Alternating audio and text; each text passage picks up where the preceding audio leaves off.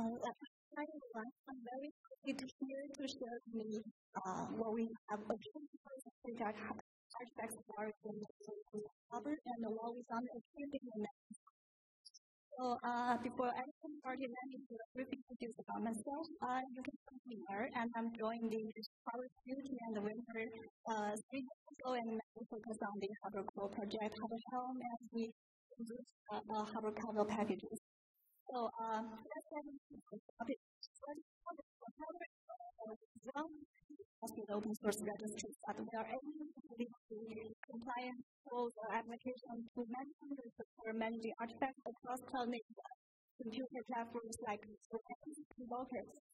So I have listed a few of the new features that we will in the recent release, and the first of the highlighted one is quite relevant to both topics. One is the SBOM information and the risk management. The second one would be we are adopting the distribution spec 101 that we are using for the image finding and the signature verification. So what Harbor can provide to secure our artifacts by having all the capabilities like we're already having, we can provide an outstanding all-in-one experience for your secure artifacts storage and distributions. For example, we can detect the vulnerabilities before deployment and the security checking and on situation. And the second, we have a well-defined organization from the lifecycle management process of these references relationships, which will protect the capabilities that we already have for the artifacts like and the classification, etc. And the last one would be the single distribution. Capabilities like that allows you to operate with the image information synchronize along with the SBOM and the package across different resource conditions. This will save a lot of time and, as you know, reduce a lot of manual operation overhead. So, this one will be help yourself as Go Harbor.io if you are interested. And in the next few minutes, I will show you the functionalities that is interesting one. One is for the organization, once you are completing with the conditions, this can have from automatically and scanning the vulnerabilities while you are pushing the job. And once you got the SBOM details, you can click into the page and the information, the coordination, the license, and you need to have also you can follow the SBOM codes. So another one is for you can follow some properties like production, include without a signature to protect your application and the development. These images include even that violate the that cannot be put at the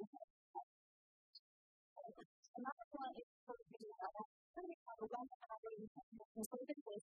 This includes for better observing and analysis of this information and the and on the right side of this panel, you could see also upload the maybe for command. So that's basically what we have now, and we're going to questions like first maybe we can put the candidates as SBOM and study vulnerability for different types of OCI and types of images like some part currently with only support for the standard OCI images with computing here. So have a license. Even though the license information is already included in our SBOM results, so maybe in future we can get the security policy by the license of the and another one actually coming from our community. We could handle SBOM and aggregate sources on the application of different levels. For example, to cover the application to control of the subcomponents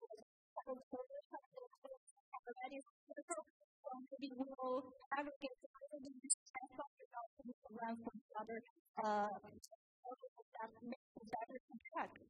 And the last one would be a coding acceptance for Harbor, very popular one, coding base, and the transform on the story of machine learning models to the verified and mapping to the Kubernetes container and integrate. This is very difficult to change the Kubernetes release. And in the AI-related architecture, where often carries all the functionalities that have provided this method. That's exactly what I taught today. And if you from social media links, you can find and join us, or you can go to the website to join us by you. So,